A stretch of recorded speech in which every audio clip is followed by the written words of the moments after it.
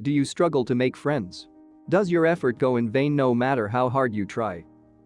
Some people might think afterwards that they are cursed or being despised, while others might seek medical advice and pay huge sums of money just to be told that they are fine and nothing is wrong with them. If you have been through this or worse, chances are that you were born to be a loner.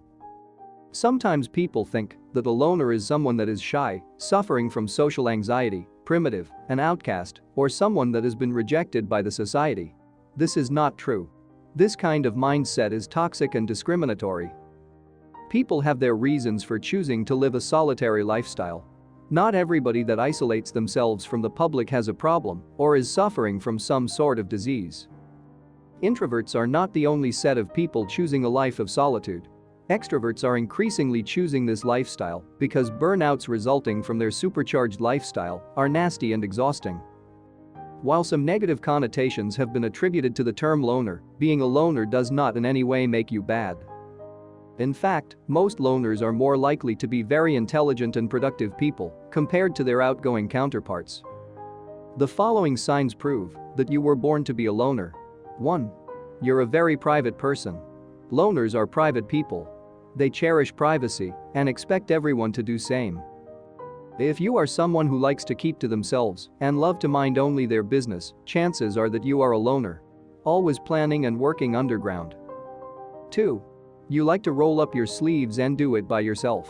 You are a loner if you are a believer of the saying, if you want it done better, do it yourself. Loners are visionaries, and most people can't interpret or bring to life most of their ideas the way they want. Also, because their designs are often complicated, words alone are not enough to describe what is in their heads. 3. You aren't glued to your smartphone. If you are the kind of person that remembers they have a phone only when it rings or when they want to use it, then definitely you are a loner. Loners don't pay too much attention to their phones because they are always busy.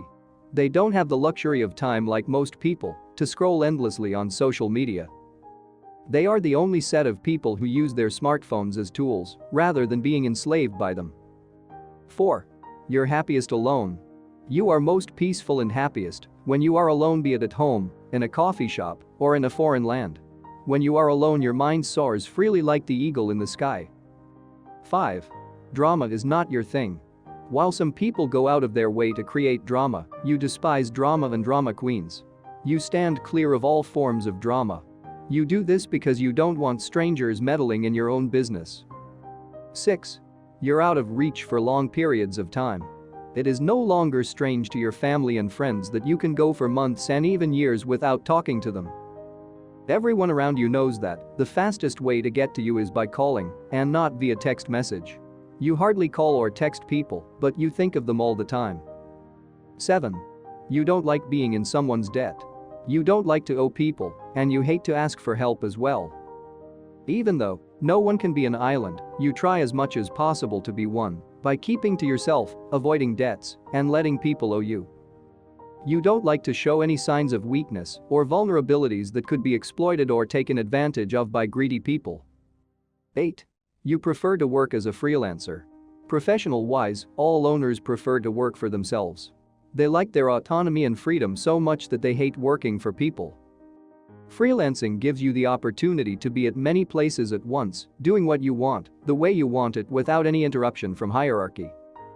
Type more in the comments section if you want to watch more videos like this on social psychology.